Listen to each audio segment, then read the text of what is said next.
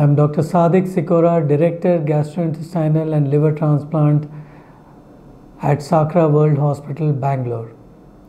Today I want to talk to you about a disease which afflicts the pancreas called chronic pancreatitis.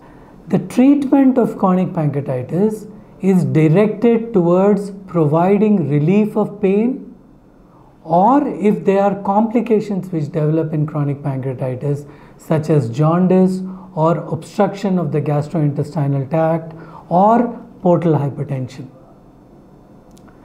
What one must remember is, in a patient with chronic pancreatitis, if there is a change in the character of pain, or if the patient who has had relief of pain has recurrence of pain which is very severe, or if there is worsening of his or her diabetes, or there is unexplained weight loss.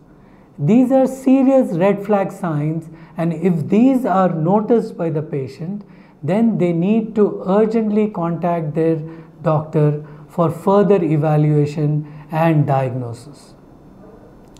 As I said, treatment of chronic pancreatitis is multidisciplinary in collaboration with the surgeon and the medical gastroenterologist. The best treatment which is suitable for a patient based on the disease status would be determined after complete evaluation.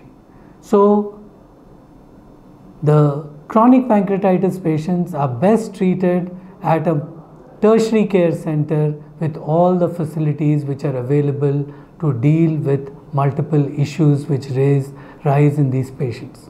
Thank you.